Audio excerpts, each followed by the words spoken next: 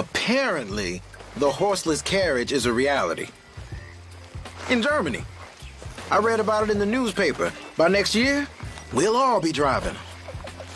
And flying too, no doubt. See, I like a horse well enough to not want to give one up for a machine. Well, maybe the horse can ride in the carriage with you. Now there's an idea. My God, what does he put in this slop? He waits until the meat is crawling with lice, and then he cooks it.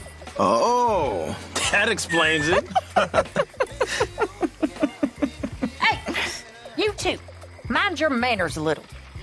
Mr. Pearson, he takes good care of us.